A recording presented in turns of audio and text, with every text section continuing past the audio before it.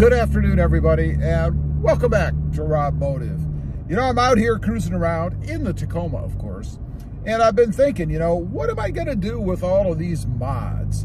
You know, I did a little inventory the other day, and I've got like over 100 mods, 100 things or so that I've done to this truck. And the reason that it's even come up, of course, is because the redesigned truck is coming, and you know I got to buy that. I really do like the new design from what I've seen so far, and who knows if any of it's real. But either way, I mean, unless it's just horribly ugly, I got to buy that truck, or horribly slow. So I'm thinking, what am I going to do with all these mods? Well, there are some that I'm going to have to sell. I mean, it is a redesigned truck. I will be trading this one in at some point. I still haven't decided when that will be, what the time frame will be, you know, whether I'll trade it in on the new one or whether I will keep this one for comparison's sake with the new one, which I think would be kind of interesting. It'd be interesting for me, and I think it would be good content for you guys as well. So we'll see. I haven't decided. But either way, sooner or later, the mods on this truck have to go. Now, there are a few, and there's actually one that I really can't remove, and that's that front bumper. The front bumper, the Highline body armor front bumper, replaced the old one, and there was some cutting involved. So obviously that's not going to go. I'm not going to buy a whole new front end and put that on just to get that bumper, because I don't think it would fit the new one anyway, so what's the point? But other than that, every other mod that I have on this truck can go. Now, I am going to have to probably buy some, I don't know, that weather stripping or rubber stuff or whatever that goes across the top where I put the Prinsu roof rack on, because I put holes in the original to accommodate that.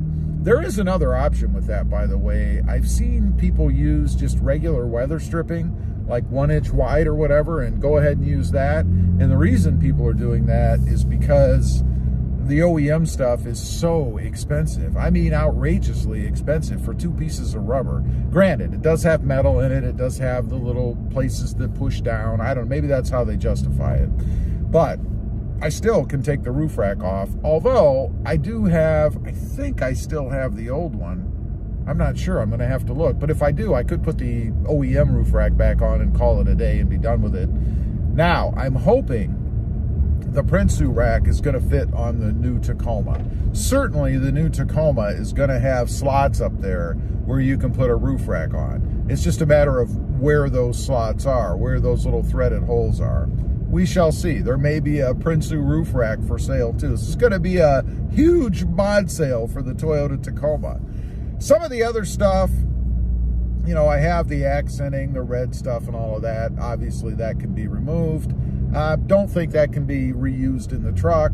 The only one I probably could reuse, assuming that the new Tacoma still has metal fenders, are the little RobMotive badges that I have on each side.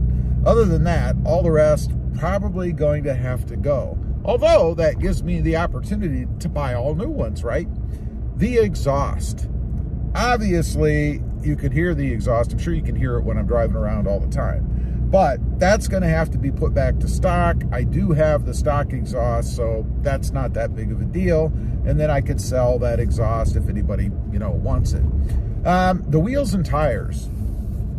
This, you know, cost on them is probably about $2,300 to $2,600, something like that. I don't remember exactly. So they're not cheap. I could probably, assuming Toyota doesn't change the bolt pattern on the new truck, nor the size of the brakes and stuff, so everything will still fit, I could probably swap them out. Now, it would be interesting to see what the dealer has to say about that. Will they let me take the wheels and tires from the new truck, put them on this truck, and then put the old ones, these, on the new truck?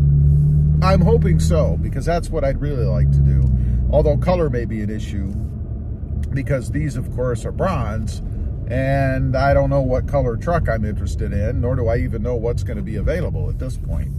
The other thing, as I'm looking around in here, is the center console lid. That's custom for me. It has the channel logo and all that stuff on it. I know some people would say, well, you should let it go and it'll advertise the channel. Yeah, maybe. I think the dealership probably would remove it and ding me and what they'll give me for the truck because it's there at all. So I'm not sure that's really something I can leave on the truck. I think it's probably got to go. Fortunately for me, I do have an extra one. I don't know why I have an extra one. I think I was maybe planning on doing another custom cover or something, so I bought an extra one. I don't know. But I can go ahead and change these out. Not a big deal. Otherwise, I think I can get everything off the truck. Like I said, huge mod sale for the Toyota Tacoma down the road, and keep it, or get it back to rather, as close to stock as possible. So close, I don't think anybody is really going to notice. We shall see. Anyway, I just wanted to get on here, talk about that for a minute. I was thinking about it myself. You know, what am I going to do with all of these mods on this truck? Well, probably going to be selling them. We'll keep some for the other, but not all. Let me know what you think. Leave a comment. Also, real quick, I do have 2 additional channels. RobMotive JT, all about the Jeep Gladiator, and Mod Driven, all about the Honda Civic. Check them out, and if you're interested, why not subscribe? And while you're at it, smash the subscribe button here too. Thanks for watching. Stay safe out there. Bye.